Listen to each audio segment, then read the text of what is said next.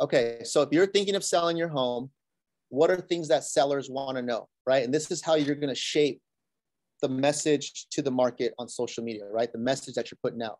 So what I'm seeing in the chat right now is they want to know the value of their home, how much money they can get, how long does it take to sell a home, what's the cost of selling the home, right? Commission, repairs, what repairs should you do, updates, how do I sell my home and buy the next home, right? Those are all great things, right? How are you going to get me the most money for the home, transfer tax, capital gains. So if you just copy and paste all of this, these are all your videos for the next 12 months, right? Every single one of those topics is a video that you can do. A short, simple, educational video on, let's say, finding the value of your home, right? If you're thinking about selling your home, this is how I would start the video. Hey guys, if you're thinking about selling your home and you want to figure out what the value, this is the most accurate way to find the value of your home, right? Hey, I'm Enrique, PRG Real Estate, EXP, and then I'd break it down, right? There's a couple of different options you have when trying to figure out the value. You can go online, right? You can go to Zillow, you can go to Redfin. Let me tell you the pros and cons of using those, and let me tell you what to look for if you're going to go on Zillow to find the value of your home. Step number 2 is you can have someone like me, a licensed agent, come out there and do a formal evaluation, right? Let me tell you what goes into that. What do I do when I come out there? Step number 3 is you can hire an appraiser to come out and do a formal appraisal. And let me tell you what they're going to do. These are your 3 different options. Some of them have costs, some of them are free. You break it all down for them, make it super easy to understand. Don't get too complicated, too detailed, make it really surface level. And then at the end, hey, if you're looking to find the value of your home and you want to get a more thorough analysis, send me a message. I'd love to help you out. Bam, that's a video. Someone should have recorded that. That could have been a video and I could have posted that on social media, right? So, and then you go to the other thing. What are the costs of selling your home, right? So if you look in the chat, people want to know how much it costs, how do commissions work? Just do a quick video breaking down commissions. When you're selling your home, seller pays commissions. This is how it works. This is the range of what you might see. This is, what you might see on the buyer side. This is what you might see on the seller side, right? And that could be one video right there, right? Then you could even break down like what services are offered when you're selling your home and you're using an agent, right? These are the different services we do. These are services that I've seen other teams do. Boom, boom, boom. So you get what I'm saying, guys, is the message to the market. It's all about selling, right? Getting your home sold. How do capital gains work, right? Hey, I'm not a tax expert, I'm not an attorney, I'm not a CPA, but here's a basic understanding of how it works, but definitely consult your CPA. And you can pull something from Google and just read it and explain it, and that's it. So what you're doing though, guys, is you're sending this message out there, and the people who are thinking of selling their home, they're the ones who are going to want to watch those videos, right? But if your cousin's thinking about selling their home and you're putting videos out about getting pre-approved, about buying, they're probably going to skip that video because that's just not what they're looking for, right? People will genuinely will tend to click on stuff when their radar is up because that's what they're looking for, right? If you're thinking about buying a car and a car ad comes by on Instagram, you're going to click on it. If you're not in the market to buy a car, you're probably just going to overlook that thing, right? So the number one thing, guys, is the message that you're putting out there to the market on social media. It has to match what you're looking for. If you want buyers, keep putting out more buyer messages. If you want sellers, you've got to put out seller messages. Now, how do you leverage what you're already doing to generate listing opportunities? We're super buyer heavy, right? We're like 85% buyers in our business. Last year, we did over 200 transactions, 80 to 85% were buyers, which means we're already out showing a bunch of homes. When you're out there showing homes, can you take that opportunity and create some sort of marketing or a video around a home that you're showing, but geared towards a seller?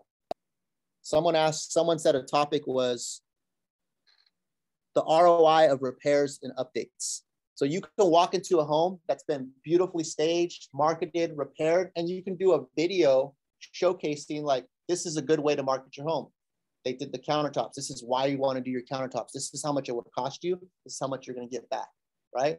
So you can show a great example of a home being marketed properly, and then you can go show a crappy home, and you can show a bad example, right? And that could be a video that you put out there, right? Where you're educating the client. You're already out there in the field showing homes, right? So you're already going to meet your buyer who's going to show up. You show up 10 minutes early, and you do a quick 2-minute video in the house.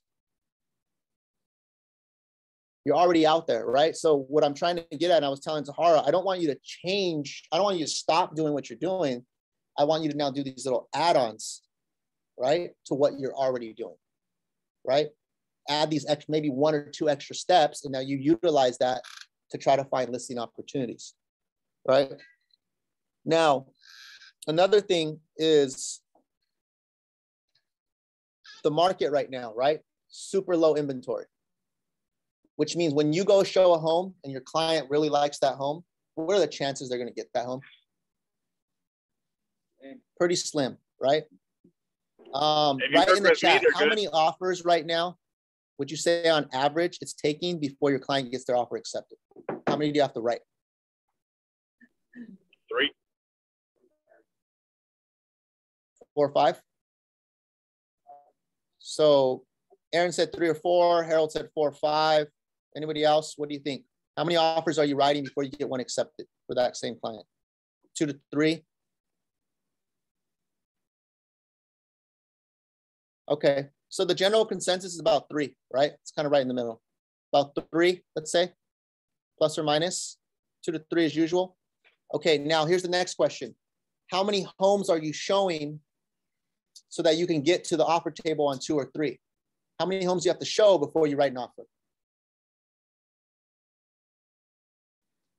Homes to offer, right? Like I show 10 homes, they're going to want to write an offer on 1, right? Or I show 5 homes. What do you think that number is? I would say like 4 or 5, because if you're going on a tour, for a given weekend, you typically like to show like 4 or 5 homes to end up writing at least 1. Versus if I go out and show them 2 houses, I mean, they don't have a lot to compare to, so chances are they're not going to write up unless they fall in love with one of them, right? But typically it's 4 to 5. Okay, so yeah, and that's what some of you guys said, 4 to 5. Someone said 1. All right, Zahara, calm down. That's on average, right? On average, you're probably showing 4 or 5. Let's say 5.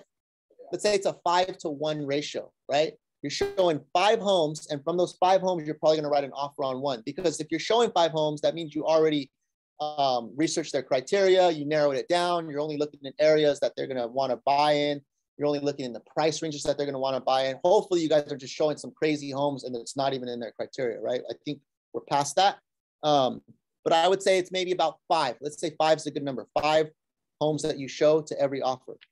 So that means you're out there showing 5 homes for sure to a client. And we just said it takes 2-3 offers or so. So that means you're going to show probably 15 homes, and you're going to write 3 offers and probably get 1 accepted. So it's good that you know these things so that you can kind of do the math, right? You can do the math in different ways. You can say, hey, if I just show 15 homes, for every 15 homes I show, I probably get an offer accepted.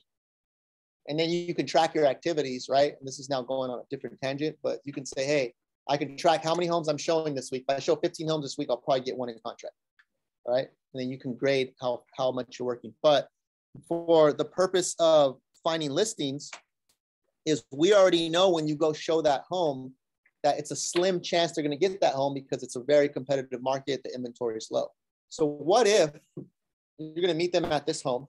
You showed up 15, 20 minutes early, and you go knock on the 3 homes to the right and the 3 homes to the left. Or you bring your junior agent with you or your showing agent, and hey, you go hit those 3. I'm going to go hit these 3, and we're going to show the one in the middle.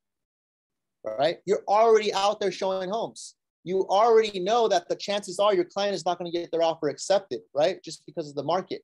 But you already know they like that street. You already know they like that area. You already know that that's probably in the price range that they're looking because that's the home that you narrowed it down to. So if you went out there with like a little pre-printed little postcard, you could do it here, a little flyer.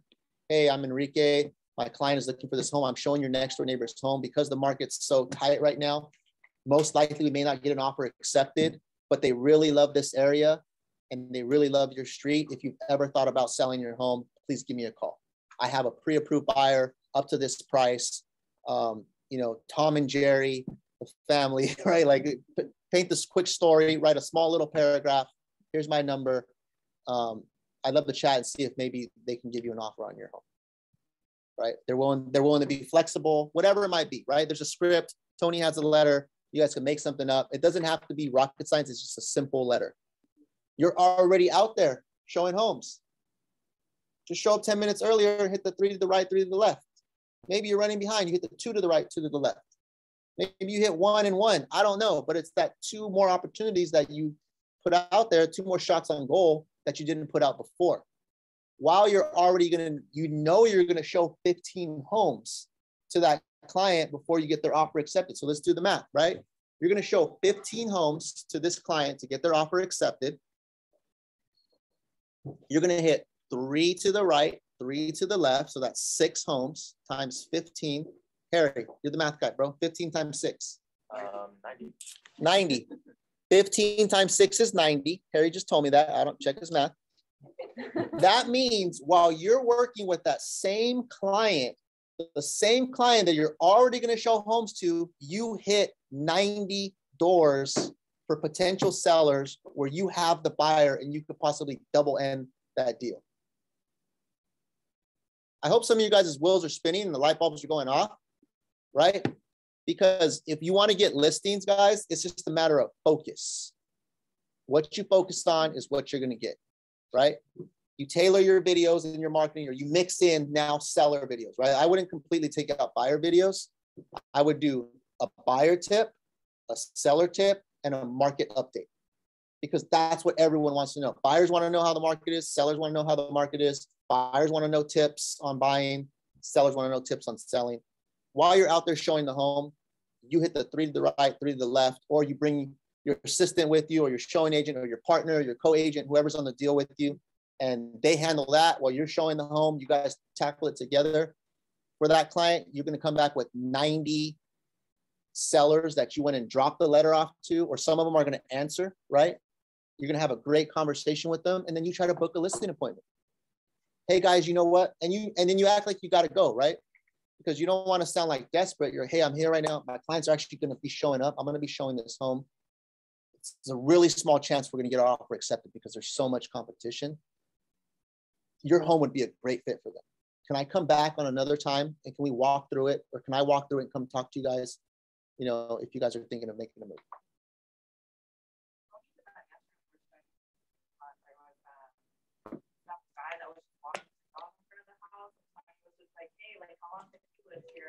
And I was like, since 1993, he's like, oh, okay, like, hey, you know anyone looking to sell or buy, or like anyone looking to move in the area, become a buyer who really wants to live here? And the guy was like, yeah, we want to downsize. So we're just like looking at timing. He's like, my neighbor's thinking about selling. So it was just like, just even people just like walking in the neighborhood, if you're like showing the home,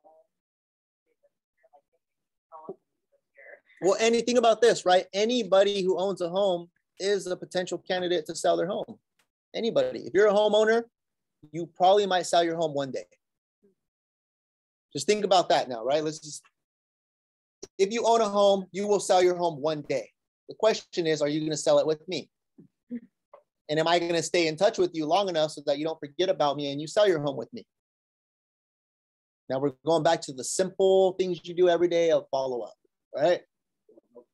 You won't know till you ask. So what I'm trying to get at, guys, is the way we are going to get more listings this year, it's not this magic bullet, this magic lead gen, you know, this magic thing that we're going to do that's going to get us more listing business. It's shifting our focus and opening our eyes to the opportunity that's already in front of us, right? If you just add this to your business, right, and what you're already doing, now think about the highest return on your time. The highest return on your time as a salesperson is what? What's the highest return on your time as a salesperson? If we had to just break it down to one thing, is it prospecting? Let's see in the chat. Writing offers? Nope. The highest dollar producing activity, someone said it, closing. Being in front of somebody. Being belly to belly in front of someone where there's an opportunity for you to close, right? That's the highest and best use of your time because it's proven, right? The more people you get in front of, the more business you're going to close.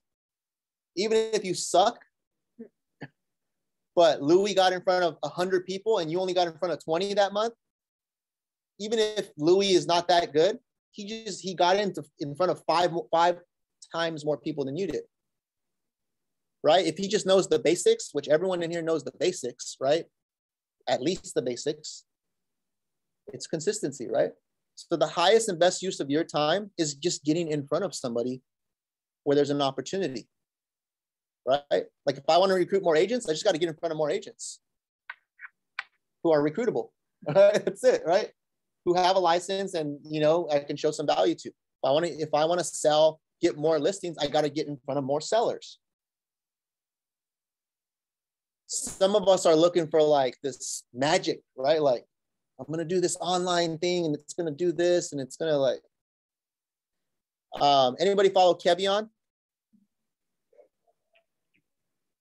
Super high listing focus, does mostly listings.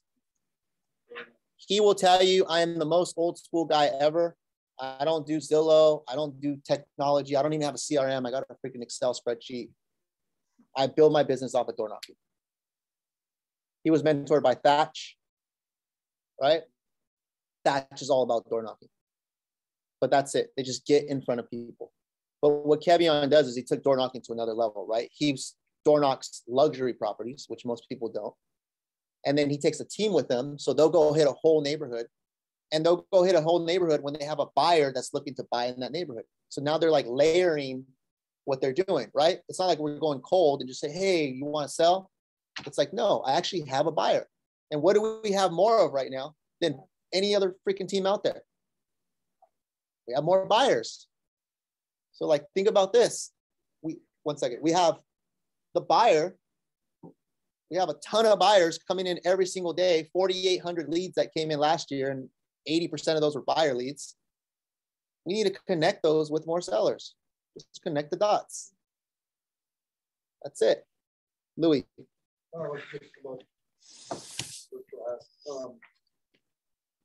If you are dealing with buyers in this market that is inventory slow, and like what you said earlier, 9 times out of 10, you're going to get multiple offers. Chances of your offer being accepted or not will depend on how solid your offer is. Mm-hmm. So my question to you is, anticipating that and doing the offer, is there a magic formula on how to up the offer so that it will be more encouraging for the seller to look at? In other words, you know, if the house is listed for 1 million, and then you want to get that deal, what is the magic formula? 1.2, 1.1, in order to sweeten the offer? Is there a formula? Honestly, right now, like when no one's figured that out. No one's figured out the formula because the market is so unpredictable right now, where every week, like a new comp is setting the bar. And it's even when we look at data and say, okay, that last home sold for $1 million, we're gonna go, the market's been going up X%. It's a lot of times it's getting blown out of that water, right? And we're like kind of on uncharted territories. So yeah, there's unfortunately there's no magic formula right now. We're just gonna be able to put our best foot forward with the techniques that we have on presenting the offer. Yeah. Getting the lender involved, your presentation, going in with no contingencies. Right? And then also the dialogue with the listing agent, right? So making sure we're in touch with the listing agent, trying to make friends with them. A lot of times we get offers accepted because we make friends with the agent. And once they get all the offers in, we're able to get information out of them of where the offers are standing. And we're able to come in and try to beat the highest offer. Yeah. And let the buyer know, hey, listen, if you want this house, you got to offer 135. How do I know this? Yeah. Right? Yeah. So it's more of a feel and like a sales thing than and the data does, you know, it's kind of establishes some sort of benchmark, but there's no exact formula. The house on sale in San Francisco, and when everything was said and done and was concluded, it was 1 million above the asking price. Yeah. See that there's no way to predict that, right? That's just supply. But anything for really be $1 million, right? So I can list, like, we can get a listing tomorrow and list it for $1, but if we're selling for 1.5, we're going to sell 1.499 over list price, right? Yeah. So, I mean, it's just marketing at that point. Yeah. Yeah. Okay, we have Tony had something. Do you want to unmute there? Alexley. Tony. Yeah, I used that tactic last night, leverage the buyers while we do the buy consult for one of or buy in Fremont. We have delivery, we have arrange in the car. So we use that tactic. I throw in the Slack and say how many buy we have in Fremont, that especially the district that we in, and instantly I show that to the buyers. Possible we have another off-market listing. We're gonna meet up with them this afternoon at 5 o'clock. So it's work actually.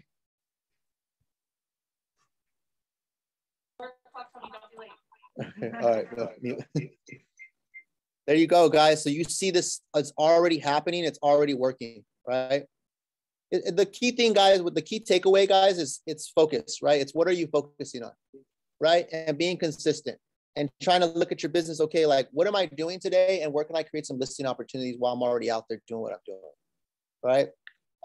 It's working smarter, not necessarily harder, but working smarter with what you're already doing, right? So social media, changing your message on social media, hitting the houses around where you're already showing homes to, since you're already out there and you have an actual buyer, right? It's a lot more powerful when you have a buyer and you're approaching a potential seller than when you don't, and you're just making stuff up, right? If anybody's ever called for sale by owners and you're trying to book an appointment, it's a whole different conversation when you actually have a buyer that's interested in their property, right?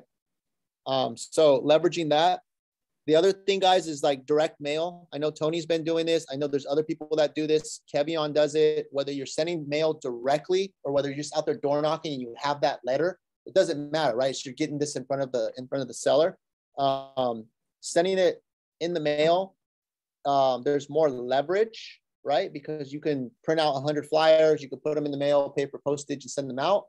But then what comes into play is open rate.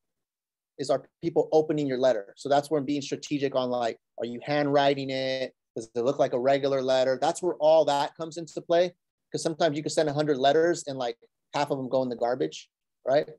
So you got to be strategic on that. The people that I've seen that are having success, they do some sort of like handwritten envelope type of deal, or it's like a laser thing that writes like a handwritten thing, or you could just handwrite them yourself, right? If you don't want to invest into it and you want to spend an hour of just printing them out and handwriting the things, you can do that too. And then while you're out there, you can drop them off. But nothing beats also just getting in front of a live person, because then you have all these other factors that come into play, like your personality, your ability, to say like, oh, that's a nice plant you have, right? And you recognize that thing and you guys, click on that thing, right? Nothing beats that. A letter is just a letter, right? So if your letter is not extremely compelling, there's no person behind it, right? So you have to send a lot more letters out. That has to be done like on mass scale to get the same result as door knocking and just meeting someone face to face. One costs more money, one provides more leverage, one is probably more quality and more effective, but it takes more of your time. So I would go out there and just do it on your own first. And then let's say you're doing it on your own and it's working, you're making some money off that. And then you want to invest into now just doing this at scale and throwing in, sending out mailers, then you take it from there.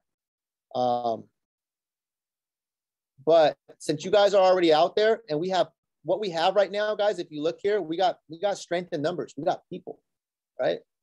It'd be really hard to do this at scale if there's only like 2 or 3 people in our group, right? We got 30, 40 people that are now consistently showing up. So, and you guys got squads. So if you guys are like, hey, if you get with your squads and you say, hey, who are the hottest, highest price point buyers that we got? Those are the ones where it's worth it to go door knock the neighbors. The $500,000 one in, we can even buy houses for $500,000, but in Modesto, I don't know, right? That's not the one you're going to want to door knock. The $2 million one in San Mateo, if you could even find something, that's the one you want to door knock. The $5 million one you got, that's the one you're going to want to door knock, right? Now you're increasing your ROI, your return on investment for your time spent, right?